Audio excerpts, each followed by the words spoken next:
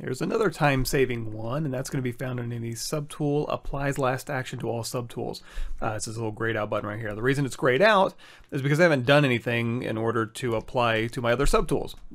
There is one thing of note here, is that to use this button, it has to be an undoable action that you can do in this tool menu. So for example, this is probably the easiest one to explain. So if I Alt-tap this subtool right here and I want to fill it with a color, if you go into, let's just close all these out, let's go into here to color, and I want to fill this with red. So I'm going to choose a red color here, and let's, we have our standard brush selected. I'm going to choose, let's do mRGB, so material and color.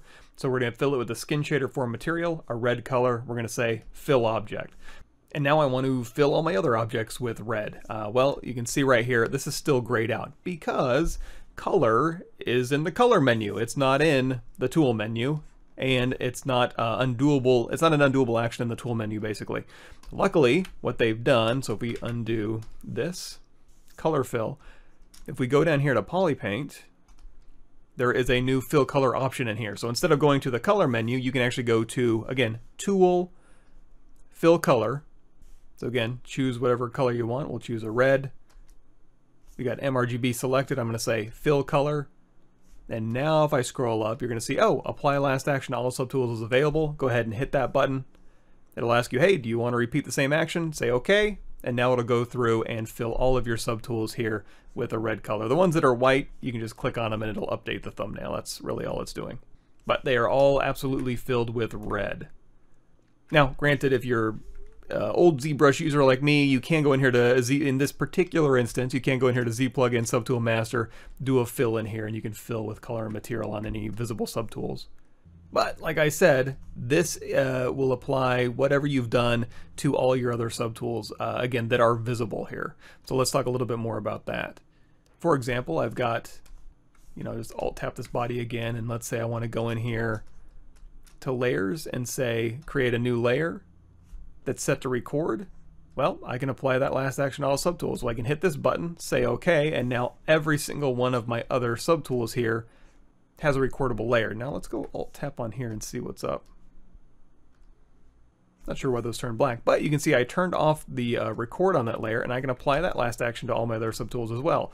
So now when I Alt tap on all of these subtools, the record is turned off. So I just applied a layer to all of my subtools and then turned off recording. Let's go ahead and choose a white color. And let's say, some of these subtools in here I want to fill with white skin shader for. What I can do is, number one, I can isolate them. So I can Alt tap the ribs, for example, and hold down Shift and turn off the eyeball.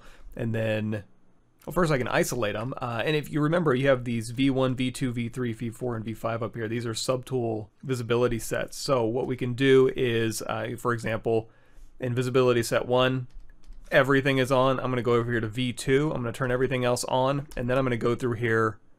Actually, you know what? I'm going to hold down Shift, turn off everything by touching the eyeball, and then I'm going to turn on the eyeball for some of these bones in here. So now that I've turned on these bones, you can see V1 has these visible, V2 has these visible. So now with just this visibility set, I can now go in here, again, down here to Poly Paint. We can say Fill Color. Go back up here, and of course you can set a hotkey to this if you'd like, and then hit this Apply Last Action to All Subtools, say OK, and that'll fill all the visible subtools with white. And then we can go back to V1 and turn everything else back on. Now there's a new folder option as well, and if you're new to ZBrush and you don't know about folders, you can just hit W. Well, there's multiple ways to create folders. One easy way to create folders for multiple subtools is to hit W on your keyboard. Go in here to this Move Multiple checkbox and turn that on. Hold down Control-Shift to go into Visibility. Let's do Select Rectangle. I'm going to Control-Shift drag over all of these head pieces here, and you're going to see I have some hashed areas. Those are unselected. So you can go through here and you can hold down Control-Shift and tap, and that'll deselect objects. And then you can Control-Shift tap to select objects. So now that we've got a number of unhashed objects, the neck and the brain and the head over here, what I can do is I can go over here and click that new folder button, or hit Control F, and with all these unhashed objects, when I say new folder, it'll ask you, hey, do you want to create a folder containing these objects? Say sure. We'll call this stuff.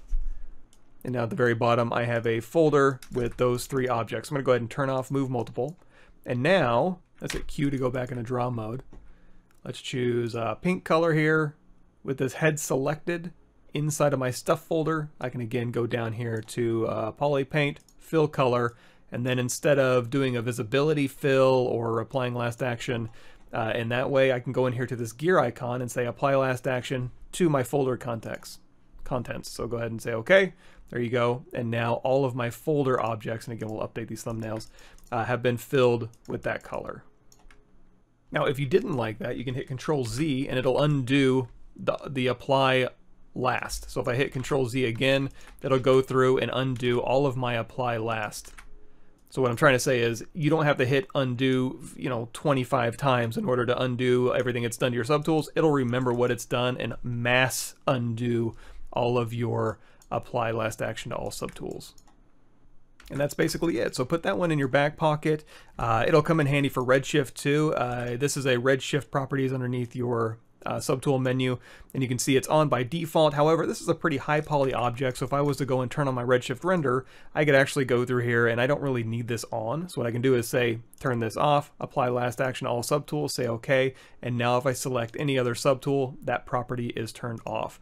In fact, I got layers on all my subtools now. Let's go in here and say delete that layer, apply last action to all subtools, say OK, and now all of my subtools should have that layer deleted. Yeah, it looks like it's as I'm using my arrow key to go through, and it's updating now, and you can see all of my subtools now have layers deleted. So again, super time saver. Assign that to a hotkey if you want, or put it in your interface, in your custom interface if you want to, and use that to get stuff done quicker.